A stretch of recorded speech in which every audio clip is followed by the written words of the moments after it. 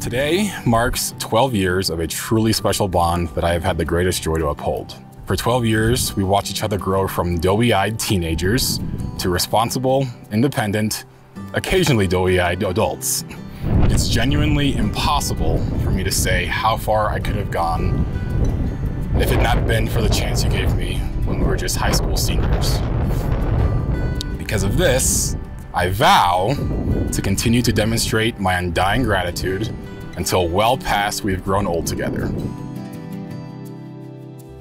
I vow to ruin all your surprises, kick your butt in games I've never played before, interrupt what you're doing so I can talk to you about every 5 minutes, fight about all the small things, be sorry for things I didn't do, and not sorry for the things I did, believe in you when you don't believe in yourself, share in your struggles, big and small, support you in your darkest days, just like I know you will in mine.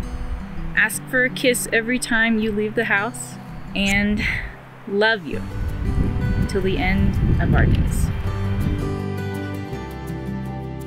I know I'm a few light years away from perfect, and that perhaps I'll be unable to bring you happiness every day, but just like everything else I've managed to accomplish in my life, I vow to try. Happy anniversary. Happy anniversary. Carolyn, do you take Joseph to be your husband, to cherish in love and in friendship, in strength and in weakness, in good times and hard times, to love him faithfully today, tomorrow, and for as long as you both shall live? I do.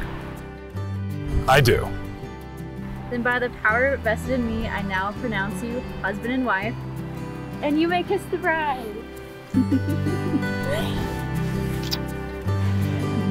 Mwah.